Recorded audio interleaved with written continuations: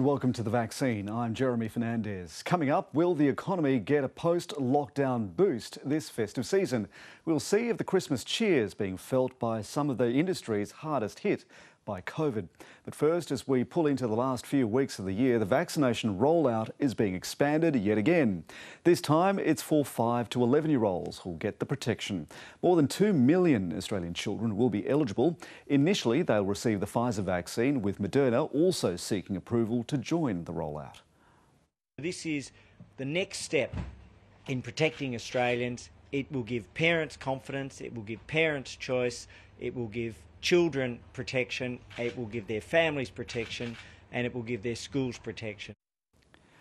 Dr Margie Danchin is a paediatrician and immunisation expert at the University of Melbourne and Murdoch Children's Research Institute. Dr Danchin, thanks for joining us. How strong do you expect the uptake of vaccinations for 5 to 11-year-olds be this time? So this is such great news to see the Pfizer vaccine recommended for primary school aged children. And we have seen a very strong and high uptake in the teenage age group of now over 87% of the teens vaccinated.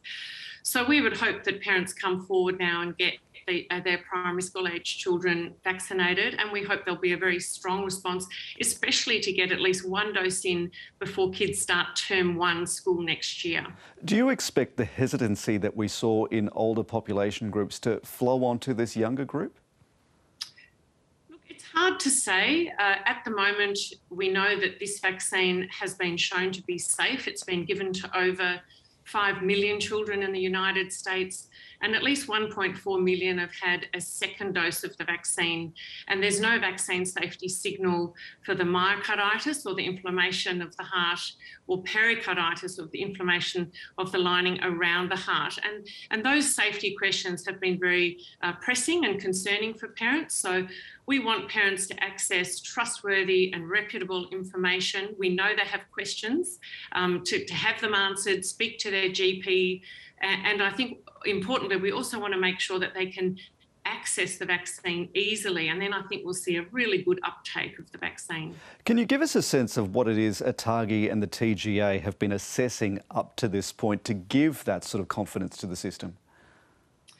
Well, the vaccine clinical trial in this age group has now included 5,000 children.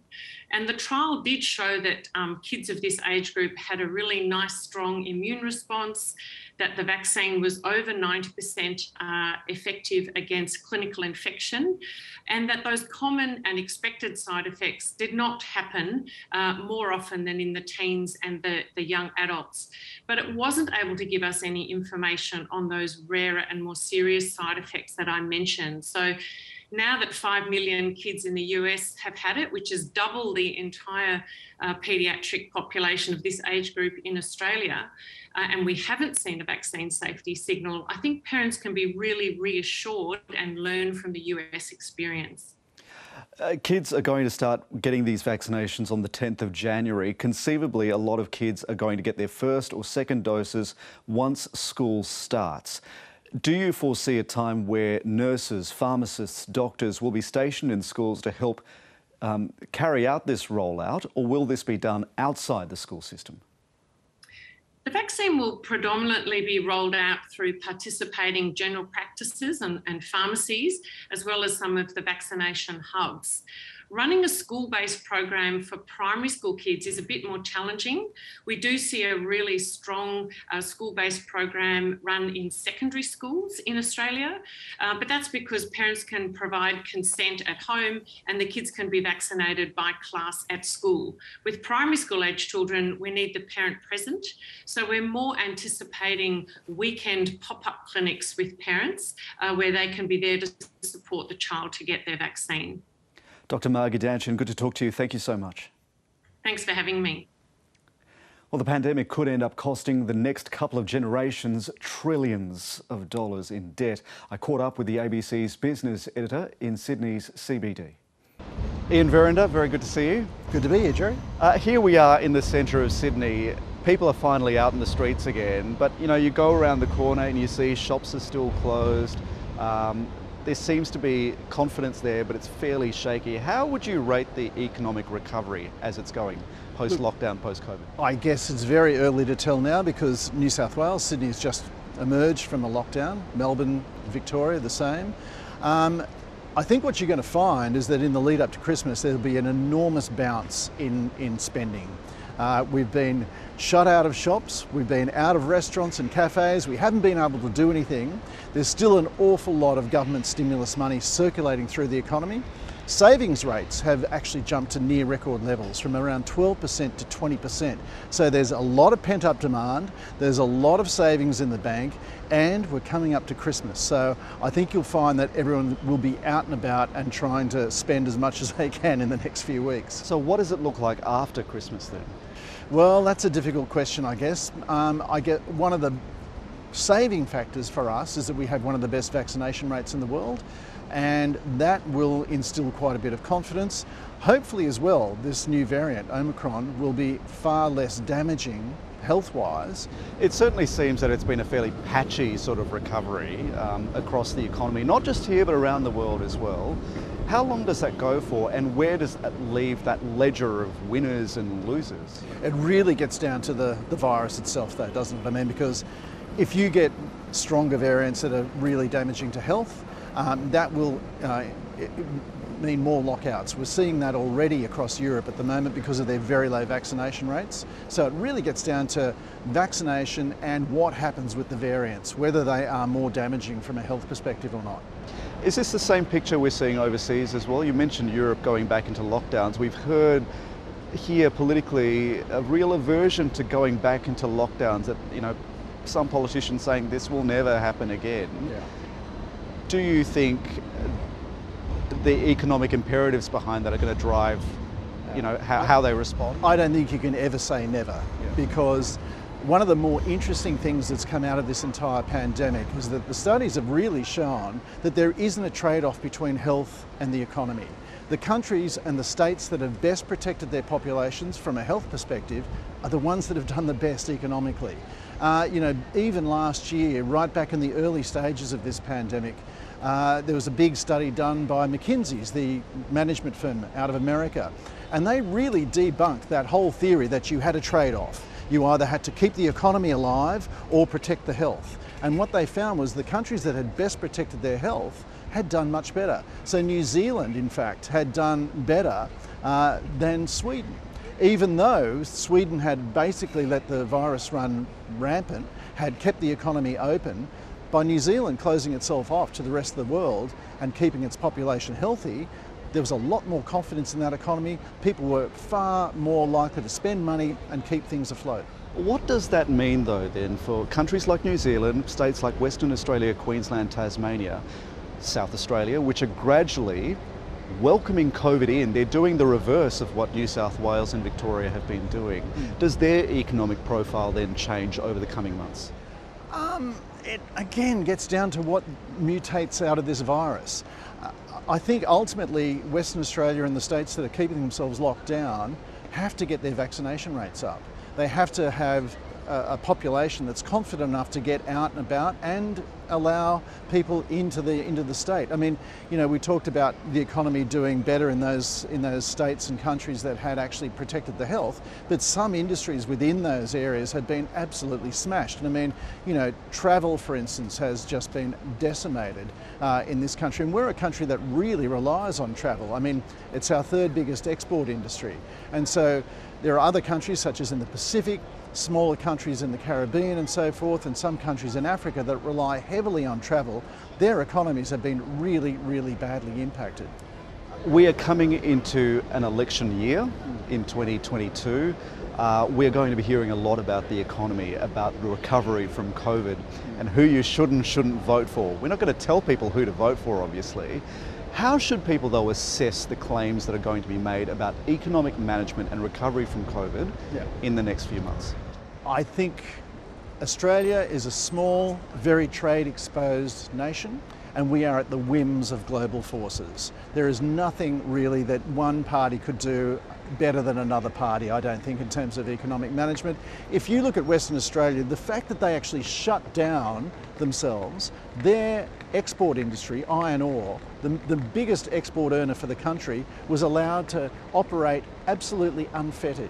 Compare that to Brazil, where they essentially had COVID running wild right through their mines. They had to shut down a lot of their mines as a result of that. We benefited from that system.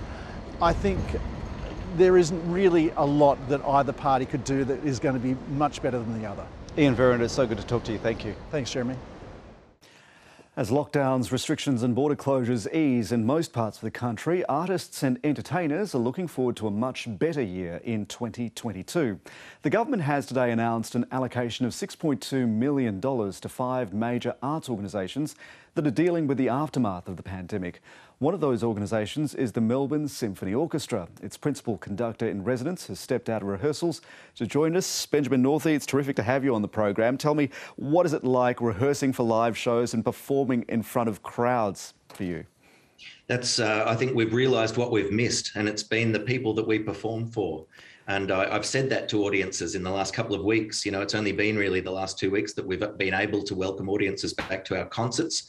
And it's that exchange of energy, of sharing something beautiful together again, such as music, such as the arts, that is so sustaining. And so it's been a great boost to all of us. Are you finding that some people are a bit reticent into heading into certain venues, particularly enclosed auditoriums, where they might feel that there is a bit of a health risk there? And what do you say to them? Yes, the venues are so well run. I mean, especially here in Melbourne, we've got this wonderful arts centre that are managed so beautifully. They have taken into account so many of these risk factors and really addressed them. They're beautifully ventilated buildings. They've got very, very strong vaccination policies for everybody who enters the building as well. Hygiene's obviously at the front of everybody's mind. And they've done everything that they can to make these venues as safe as possible. We've also been performing quite a lot outdoors at the Sydney Mime Music Bowl here in Melbourne. We're very lucky to have that venue as well. But I encourage people who might be a little bit apprehensive to come along and give it a go. And I think you'll be pleasantly surprised at how well that issue has been addressed. Has COVID changed the sorts of shows that are being produced? I'm thinking about the limits that we've had up till recently on crowd sizes and the sorts of venues that could have people in them. Yeah, shows with large audience expectations, and I'm talking about market forces here really, they have definitely been delayed. There's no question about that.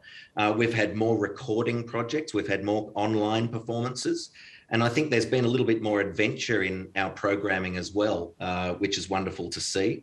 But yeah, certainly it's been a very, very difficult time in terms of just the numbers, and that's box office revenue, and that's industry-wide. That's not just the major performing arts organisations, that's everybody. There are some in the sector, in the arts and entertainment sector, who received JobKeeper, some didn't. Do you get a sense of how well the recovery is happening right across it, or is it fairly patchy in the sector right now? I think it's patchy geographically as well. You know, New South Wales and Victoria have been so hard hit by comparison with other states that they've definitely noticed that it's more severe here, the slowdown.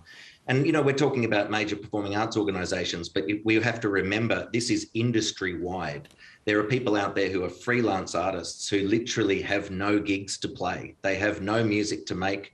The events that are their lifeblood are just not happening in the numbers that they used to.